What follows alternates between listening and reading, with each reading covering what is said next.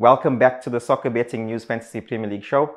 And what a weekend it was. Only 2 of the top 10 forwards yielded fruit for us managers, Gabriel Jesus and Callum Wilson.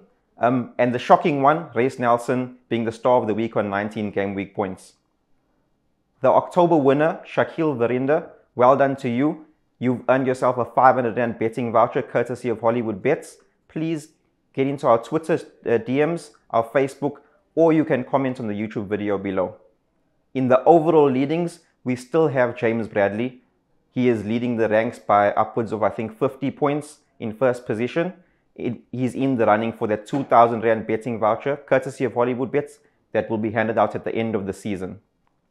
A couple of talking points. The suspension and injury list, we see Son limp off in the Champions League. Haaland is the big talking point. Who do we bring in for him, or do we leave him on the bench? I personally leaving him on the bench, and I'll see how we go next week. As well as Ivan Toney, suspension. He will miss this weekend, and when he does come back, he faces Man City. He's a no for me as well. Bukayo Saka did limp off last week, but Mikel Arteta did say that he is fit and ready in training, so we should make the match against Chelsea. 3 players that I'd like to shout out for this week. Callum Wilson is one of them. Newcastle have been playing phenomenal and scoring plenty goals, and he's been the front man. We've got Rodrigo for Leeds, who scored in back-to-back fixtures now, one in a win over Liverpool at Anfield.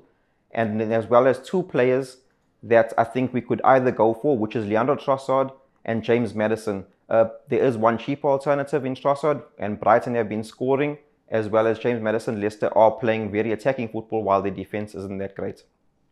Finally, in the transfers in versus transfers out, we can see that in the transfers out, Bukayo Saka is the one that is currently moving out. But if we did look at the press conference, Arteta did mention that he is back in training.